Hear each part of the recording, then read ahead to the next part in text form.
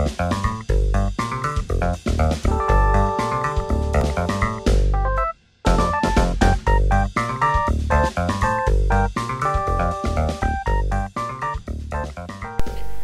you for tuning into Blue Dog Radio. This is your host, The Wag. Again, I apologize for the poor sound quality. I didn't think I was going to make another video until I got back home with all my good equipment, but I just saw a video today that I cannot wait to address. I believe his name is Lee Doren. He runs a channel called HowTheWorldWorks. He's a pretty interesting political commentator, has a decent following. Today he was criticizing the stimulus bill, and I heard the illogical argument I often hear from the right.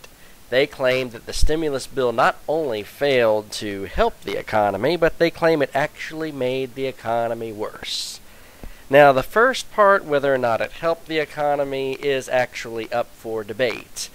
I'll be glad to debate that, but right now let me just attack the part that's dead wrong.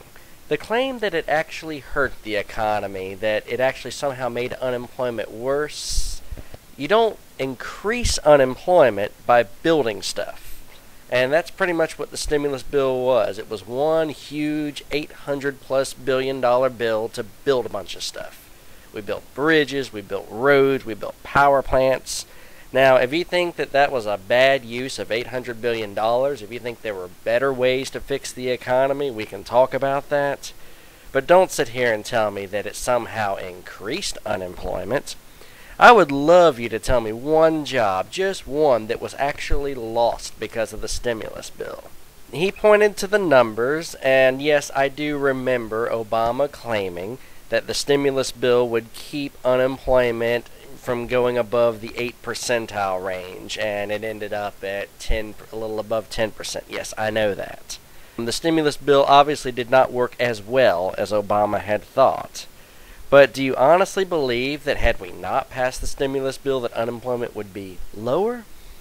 Anyway, I think he might have posted that in a hurry and maybe didn't think about what he was saying. So, Lee Doren, if you catch this, I would love to hear your response to this. Tell me the truth. Do you honestly believe that the stimulus bill cost us to have jobs? And this isn't just for Lee Doren. Anyone who's listening, if you can actually make a good argument that the stimulus bill somehow made the economy worse, I would love to hear it. Thank you for tuning in to Blue Dog Radio. This is the Wag signing off.